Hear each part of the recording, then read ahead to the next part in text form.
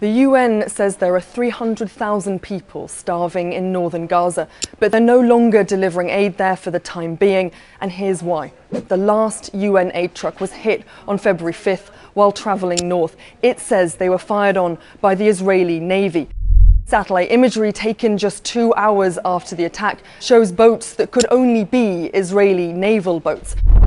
They are the only ones permitted in these waters, and their measurements fit those of IDF ships. Now, the UN also says they had agreed this route in advance with the IDF, and we've seen emails confirming this. It was meant to go along Al Rashid Road up the coast of Gaza. It was part of a convoy of 10.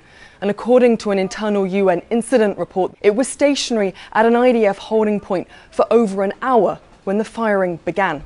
Now, experts in international humanitarian law told us this may be considered a war crime, particularly when depriving these areas of food, of aid, is contributing to mass starvation at a time when many in Gaza are facing imminent famine.